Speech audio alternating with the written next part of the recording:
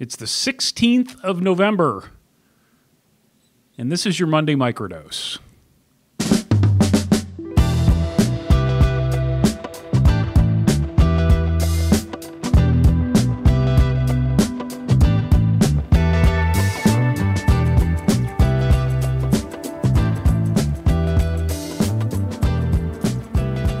Welcome back, friends. This is one of those that I'm really not sure where we're going to land. I've been thinking a lot about risk lately. In that, one of the things about COVID, if you live alone, I think particularly, is one of the good things is you've got a lot of time to kind of reflect and maybe work on yourself a little bit. And one of the bad things about COVID is that you have a lot of time to reflect and a lot of time to think about the choices you've made in your life, which got me thinking about some of the decisions that I've made over the years and how those decisions led me to where I am now. I bought a business. I closed that business and basically started a new business. I started a YouTube channel and I put myself out there on a weekly basis for, potential judgment and ridicule. Although I will say that hasn't happened yet, and I hope it never does. But all kind of risky things to do potentially. And while I would say I was not a timorous child, I certainly wasn't reckless either. I have a relatively healthy fear of heights, yet I've rappelled off of 100 feet of rock. Actually, the one that was harder was I had to rappel off of a building, a small building that was maybe only 25 feet high. I'm trying to remember. But you basically had to lock in and then crawl over the railing that was on the top of the building. That was harder than the 100 feet of rock. I have a real fear of drowning, yet I got scuba certified and have no fear of the ocean to speak of.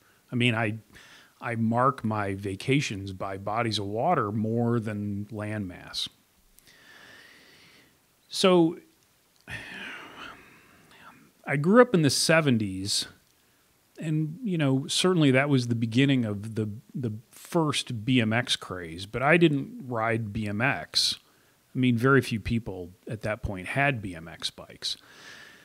I had a Schwinn Scrambler. There it is. That is the exact bike that I had. Banana seat, finger quotes, ape hanger, handlebars, the whole shebang. And as kids are wont to do, we built some ramps in the alley off of Euclid, right behind the X-Lines houses. You know the spot. And, there were a group of us, and we were, taking turns hauling tail down the alley and jumping this ramp. And I remember vividly, and I was probably 13 years old at the time, I took off, and as I was heading toward the ramp, one of my friends said, "You better pull up." Because while I was at the other end of the alley, they had increased the angle of the ramp. And I didn't know this until I was already in the process. And as you might expect, I overshot the holy living hell out of that ramp and ended up ass over tea kettle going down the alley that was full of gravel and rocks and God knows what else. And I don't know that I really have a point to all of this, other than all of those decisions, I think, informed all the rest of my decisions. And I guess in a way, I've always been sensible yet adventurous. I didn't ask for that, but I do miss it. I've always been sensible yet adventurous. Look, I'm not going to start fancying myself as some kind of self-help guru, and I'm certainly not a philosopher, although I've read a fair amount on my Kindle. But I thought I would just come in and share with you today some of the things that I've been going through, and maybe you've been going through some of the same things with all this nonsense that's been going on. I really appreciate you watching.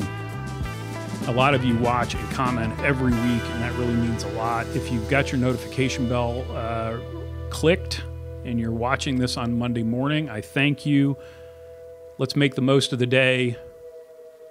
Take care of yourselves and each other.